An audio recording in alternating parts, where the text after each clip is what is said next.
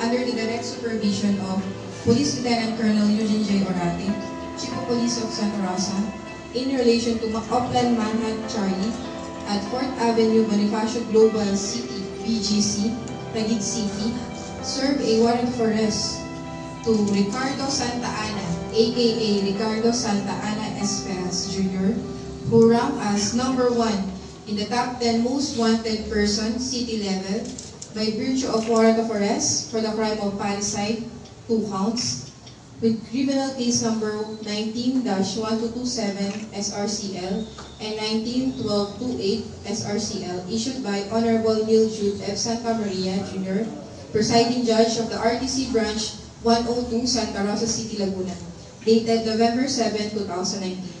And now we're ready for the press con and media inquiries.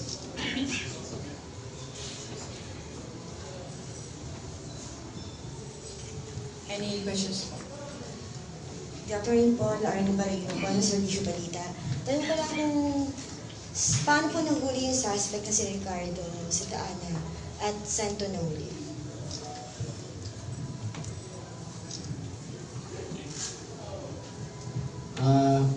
Nagkaroon po tayo nung lumabas po ang ating warrant of arrest ay before pa po ito magsimula ay nagkaroon na po talaga tayo ng tip from an asset na meron pong sighting sa ating subject sa area ng Valenzuela, Pasay at sa Taguig BGC. At nung mag-positive po ito, of course with the guidance of our mayor na matagal na rin pong inutos sa atin to yung to solve the unsolved cases, and of course of my provincial director, ay agad po kaming nagkasa ng operation dito at nung nag-positive nga po dito ay nahuli po siya doon sa pinagtatrabuhan ng call center sa BGC Port Bonifacio Taguig po. Any questions? Yung pangalan po niya, yun yung gamit niya pa rin, sir? Yung gamit niya po? Ang ginamit niya pong pangalan ay yung Ricardo Santa Ana. Pero marami po siyang ginagamit na aliases. Meron pong ginagamit na apelyido yung Esperas na family din po ng kanyang tatay. At merong Junior at merong Jeff. Marami po siyang ginagamit na alias. Pero dito po sa trabaho ay ang ginamit niya po ay yung Ricardo Santa Ana. Esperas Junior.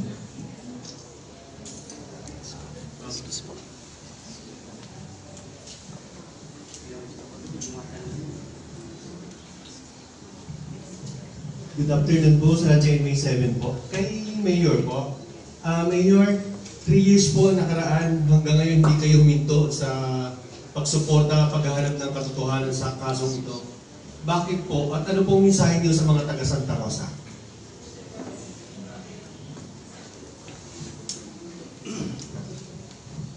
Good afternoon po. First of all, sa lahat naman po ng kaso na kinakailangan namin gawa ng i-resolve, ay hindi po kami tumitigil.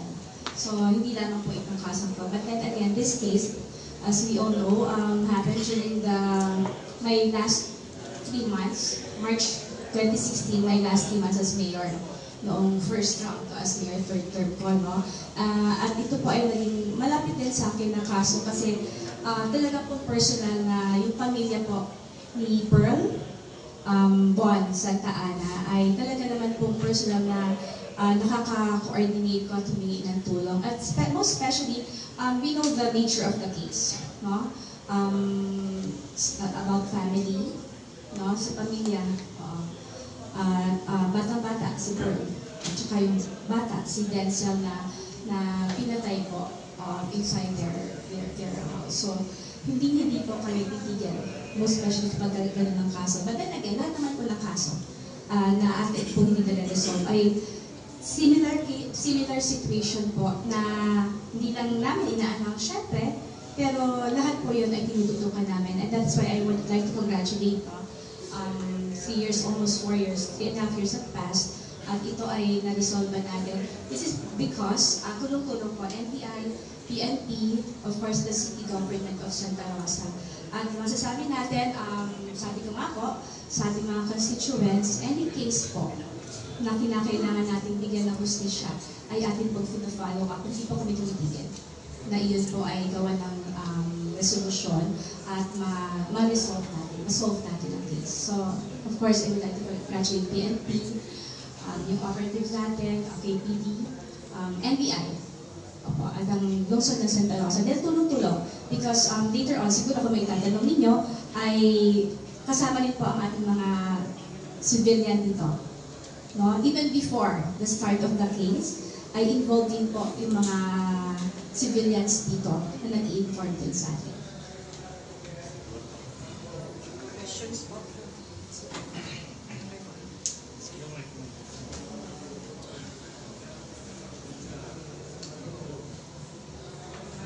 Sir Orate, sa tagal-tagal po ng nangyari itong kasong to, may mga nahuhuli na po tayo. Pero may lumalabas pa rin na mga suspect.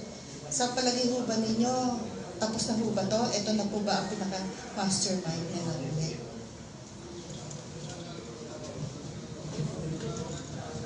Sa ngayon po ay hinintay na po natin ang susunod na pag-usap ng kaso nito. Magkakaroon na po ito ng arraignment dahil yun nga po, to give you a background na rin po, nung way back 2016, nung huli din po natin ang unang suspect na si Ramoncito Galo, ay nagkulang at na ano po yan, na-dismiss po ng DOJ, ng Prosecutor's Office because of lack of evidence. But because of the latest development, na nahuli po ang pangalawang suspect, at yun po ay sa bigyan ko rin po kayo ng background na with the instruction of my mayor and my provincial director, at nabigyan po ng abogado para po sa extrajudicial confession, at sa tulong na rin po ng NBI ay ginawa po namin airtight ang pagsampa rito ulit, at nabuksan nga po ulit ito. At yun nga po ay nagko-corroborate po kasi ang statement po ng dalawang suspect na si Ramoncito Galo, na unang suspect natin, at yung late po na nahuli natin, si Brian Abescado, ay nag-corroborate po dahil sa binigay po nilang extrajudicial confession. At dahil po dyan, umusad ng kaso, lumabas ang warrant of arrest at ngayon po arestado.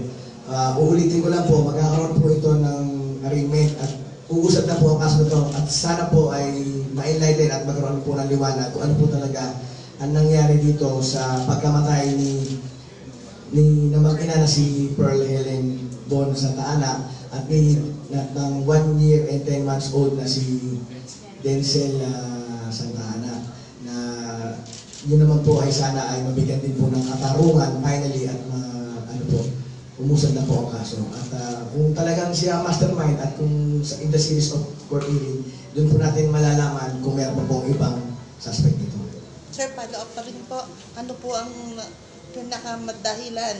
Bakit po nila ginawa ito sa pag-ibig? Ang nakikita po nating motive dito ay jealousy. Jealousy po. Kay PD po. Sir, PD, bakit po hindi madaling na-track down yung suspect kahit kilala na natin siya? Initially what was mentioned by the chief of police, no, he tried to scramble his name, family name, kaya nakakalusot siya sa authorities. And talaga nagtago din naman siya. Nagtago siya, in fact, yung last name po nga, Valenzuela, and eastern part of Metro Manila sa nag-stay. Isa pa po, PD, ano pong mensahe nyo sa mga nangangamba na baka mabigyan ng VIP treatment to si Santa Ana dahil merong may sumusuporta sa kanyang may impluensya? Hindi po natin papayagan yan. In fact, ipipresent natin sa media, sa inyo, itong suspect, to eliminate that issue na VIP treatment para sa kanya. Ipapakita namin siya sa inyo mamaya, and for you to ask questions dun sa arrested suspect natin for this case. Thank you. Kay Sir Atty. Daganzo po. Sir, sa inyo po sa NBI, ano po yung sa tingin nyo ang pinakamatibay na ebidensya laban kay Santa Ana? Siguro ang pinakamatibay na ebidensya na nakuha namin ay yung video kung saan na after na makumit nila ang yung women, nakita sila sa isang fast food dyan sa Muntinlupa.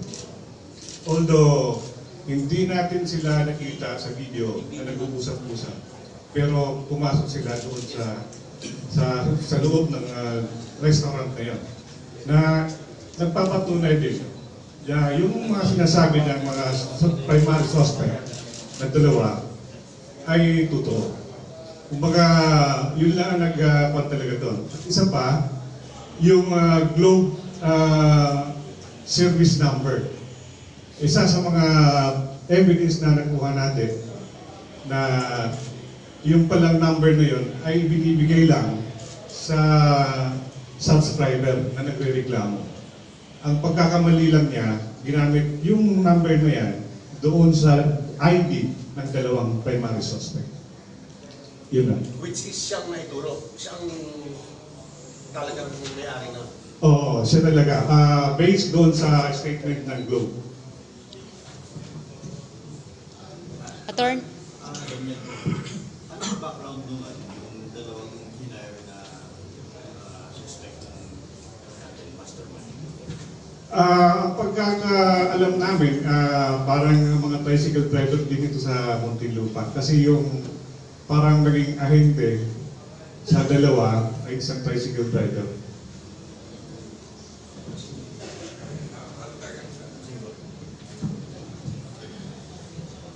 Unang-una, siyempre, we're congratulating yung ating mga PNP, NBI. Actually, yung kaso na to, talagang interesado ako nito noong 2016, 2017. Kaya nung ito yung binanggit ko kay Karen Martinez, hindi ko matin yung bata na pinano ng Martillo. Regarding naman doon sa sinasabi mo na kung ano yung trabaho, actually itong dalawa na to ay tricycle driver. Ako mismo, nung nahuli si Brian Abistado sa GMA na dinala sa Pedro, ako mismo yung nakipag-usap sa kanya. Both are tricycle driver.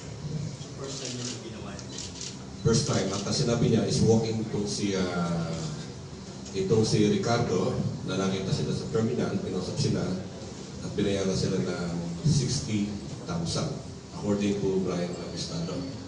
At talagang inulit sa kanya, sino ang pumalo doon sa bata? At dinidilay niya, sabi ay gusto ko ba? Siya daw yung sa bata. Pero yung pumalo sa Martillo, hindi ba siya. Pero pinabsel sa babae na siya. PD, wala po bang wala pong kinakitang ibang criminal record dun sa dalawang naunang suspect? Dun sa dalawang driver? Walang previous case? Meron ba? Wala. Sila. Karnaping, meron daw may previous case na karnaping sa Muntinlupa, si Brian Abistado. So hindi sila mga first time na mga suspect? Parang lumalabas na gano'n nga, may record yung isa. Meron silang may contractor, kumbaga may nag-indoor sa kanila. Yung contractor po? Siguro alam ng contractor na lumalakad sila. Lumalakad ba? Dahil may lumalakad nagtatrabaho. Sir Orate, matagal na po ba lumabas ang warrant of arrest ng suspect? Dated po ng November 7, 2019, pero natanggap po namin ito this Monday lang po. Apo. Sir, under the influence of drugs po ba yung mga suspect? Tapos, kamusta po ba? Meron ba silang record or nasa drug list na rin? During the course of our investigation at doon na rin po sa extrajudicial confession, ay umamin po ang dalawang suspect na gumagamit po sila ng siya. Ito po si Santa Ana. Si Santa Ana po ay pwede po natin i-ano po natin ang mga series ng request for drug test.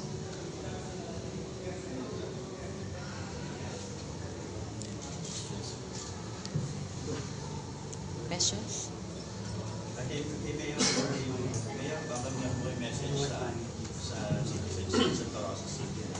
So muli po, sinasabi pa po na everything, lahat po naman dito sa lungsod ng Santa Rosa ay ating binabantayan, especially yung mga crimes na tulad nito. Kaya po tayo sana po ay parating magtutulungan. Sinabi na dito kanina, this was also resolved from the first day po ay nakikiko-operate po, especially yung mga taga-subdivision. Taga-subdivision, marami tayong nakuha sa kanila, no? Habang lumalakad po ang kasong ito. And I would like to, of course, kagabi po, ka-text call, pamilya ni Pearl, at finding nga po, sabi nila ay magkakaroon ng hustisya ang pagkawala at sa masamang ginawa kay Pearl at saka kay Denzel. At syempre po, gusto natin sabihin na ang mga ganitong krimen ay atin pong nadadala rin, nabibigyan ng hustisya. Kaya nga po, sana sa ating mga kababayan, kung hindi naman sila dapat, kung meron mga ganitong kaso at may gustong gumawa pa ng mga ganito crime against any person, especially dyan sa Santa Rosa, ay mag-isip-isip na rin po kayo dahil hindi po kami tumitigil para bigyan ng hustisya ang mga katulad ng itong kaso sa lungsod ng Santa Rosa. And of course, as RAC, no, I also help the region. Kaya po, muli po, congratulations to the team. At asahan po ninyo na patuloy kami magbabantay at mag-aalaga, especially sa Santa Rosa. PD, one last question. Di ba po yung suspect is ano siya ng PAW ni Attorney Acosta? Aware po ba siya na yung operation niyo po doon sa paghuli sa suspect? Na-inform yung Public Attorney's Office right after the arrest, and the suspect was given his right to inform his counsel also. And in fact, yesterday night, ang talaga pinag-intay dito yung representative of Public Attorney's Office. Okay. Thank you, PD.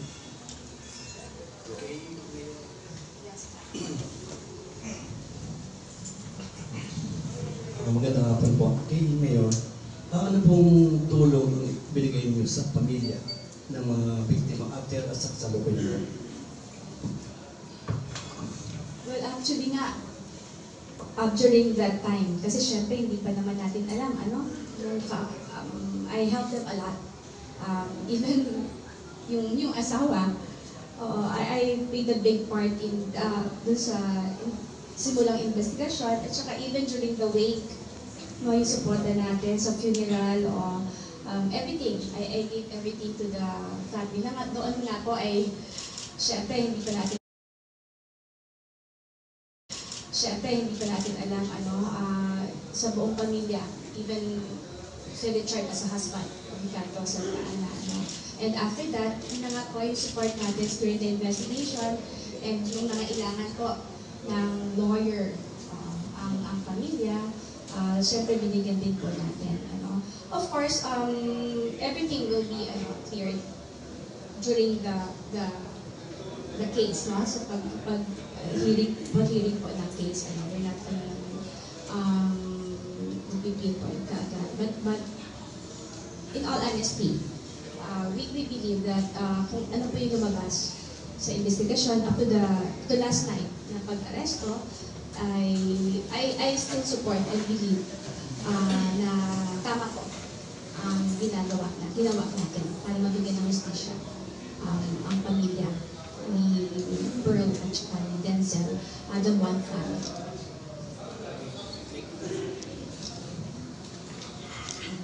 Mayor, PD, mabibigyan ba kami ng pagkakataon kami media na makita yung suspect? I think we will present him. Thank you po. Thank you.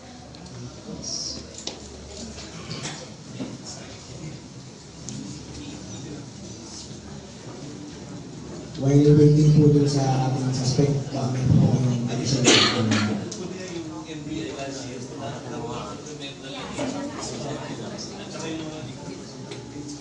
medyo pa-clear na lang po to. Dito po natin i-present yung suspect po. So, lipat lang po tayo ma'am sa kabila po. Ma'am, dito po i-present.